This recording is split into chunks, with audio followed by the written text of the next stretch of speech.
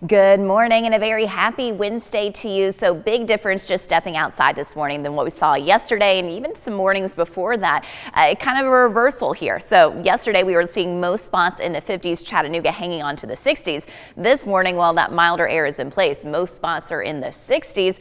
And just those 50s off to the east. 57 in Murphy right now, 58 in Blue Ridge. If you're in Chattanooga, it's a mild 68 degrees. The same could even be said in Athens, 63 in Cleveland right now, 64 in Dalton.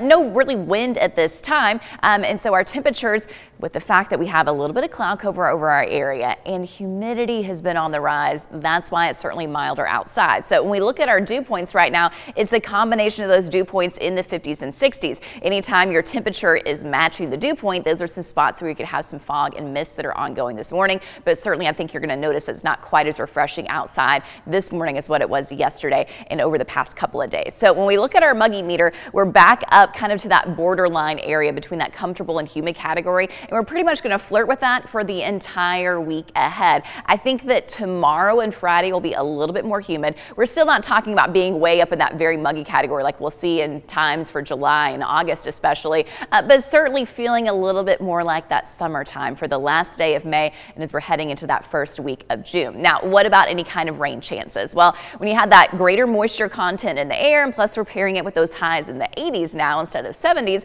that could lead to a few of those pop-up storms for the afternoon and evening hours, really happening with the heating of the day. And we'll experience that today, Thursday and Friday, those chances at 30%. Now, as we look ahead to the weekend, not quite as much activity and even into next week, so just a few spotty showers here and there. So certainly for Riverbend, I think that the warmth is more of a story than the storm potential, but yes, technically Friday, Saturday and Sunday will at least have a little bit of a chance of rainfall. And speaking of rain, we have a couple of stray sprinkles this morning. You can see a little bit more activity just to the outside of our area, but as I zoom in closer, there's one little sprinkle that developed in Monroe County. That one already looks like it's faded out, and then we have this one right here that's moving through Meigs County and right over the Tennessee River this time. So for the great majority of the area, roads are dry this morning, but in a couple of spots you may run into a few sprinkles.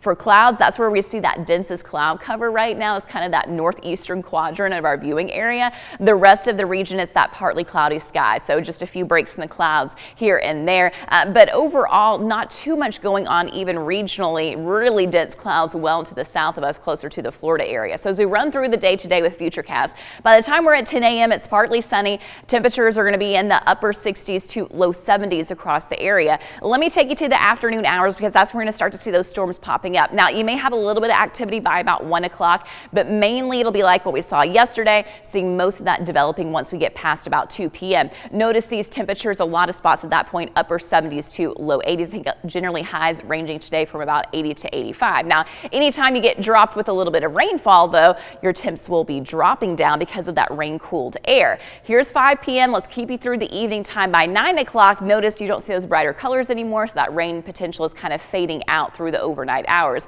And then once again, quiet in the morning time, starting the day tomorrow in the 60s. As we look ahead to the afternoon, here come some of those scattered storms for your Thursday. High temperatures tomorrow really pretty similar to today, so most spots reaching that 80 to 85 degree mark, and then quiet overnight. Friday, we do it again in the 60s for Friday morning, partly sunny skies, and then here come those scattered storms for your Friday afternoon. Notice this is about 2 p.m. on Friday afternoon, already 86 degrees in Chattanooga, so Friday will be a little bit warmer, reaching the upper 80s for many locations. When we look at Futurecast rainfall for the day today, you can kind of see how hit or miss that nature is. So again, a lot of locations are going to be staying dry. It's certainly not a washout, but just kind of keep in mind if you run into one of those storms, if you're working outside and you hear thunder, go ahead and come indoors. We want everybody to stay safe. But highs today, tomorrow from 80 to 85. And then again, it's going to be the weekend that we're watching the upper 80s to 90 degrees.